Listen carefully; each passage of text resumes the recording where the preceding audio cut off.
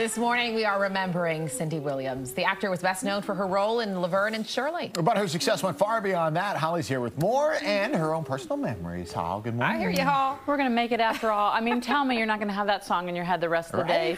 Cindy Williams, she passed away following a brief illness. She played Shirley in the hit TV sitcom from 1976 to 1983. In its prime, the show was among one of the most popular on television. Williams played the straight-laced Shirley Feeney as the other half to Penny Marshall's Laverne DeFazio. In addition to Laverne and Shirley, Williams starred in the 1973 film American Graffiti alongside Ron Howard and also in The Conversation. In more recent years, she made appearances on shows like 8 Simple Rules and Law and Order SVU. Cindy Williams was 75 years old and she leaves behind 2 children. Cindy was also a friend of Fox 5. Back in 2015, she joined us at our old studio.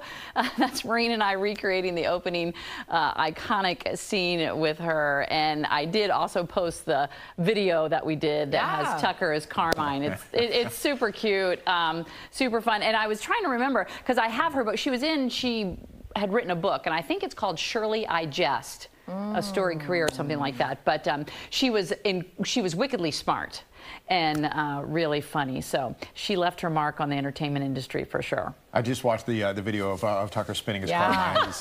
Hilarious. Well, Carmine was Shirley's love interest. Exactly. Yeah.